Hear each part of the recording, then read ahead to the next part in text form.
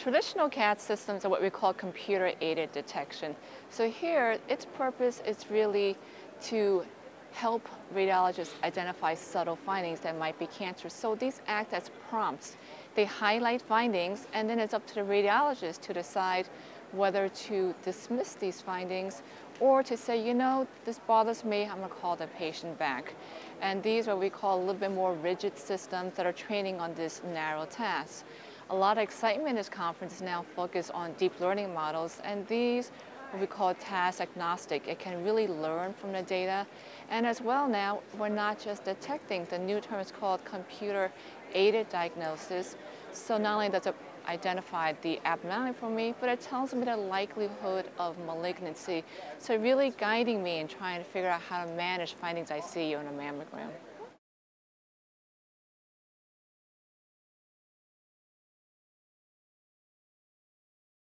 Well, you know, it is an area of active research, and part of it is because there is shortage of mammographers in the world. So now we're thinking this is a tool that can give us more information.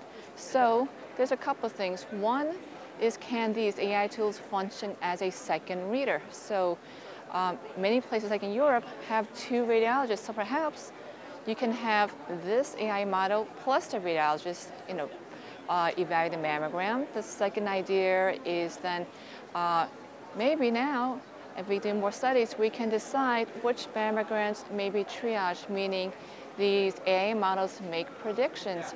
And if they're predicting that the likelihood of cancer is so low, perhaps these may not need to be needed by radiologists. Certainly, this is an early thought. We need to test and validate in many studies, but that is an area that is generating a lot of interest.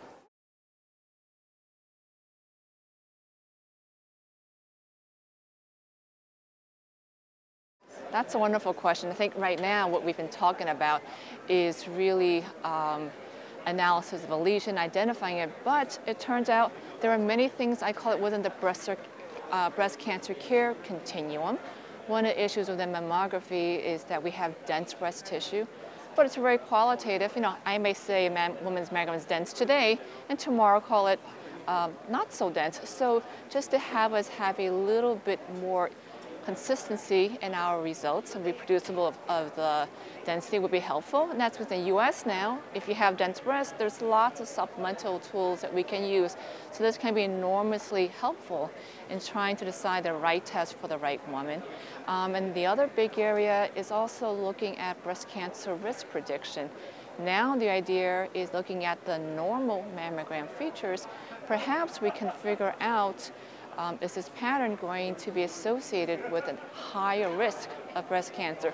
Does the mammographic pattern predict which woman might be more prone to developing breast cancer? So I think there are many more areas, and that's the other very attractive idea about AI models, that you can do many tasks. I mean, so many things that we didn't think could be possible, I think will emerge with all the excitement we're seeing from these conferences.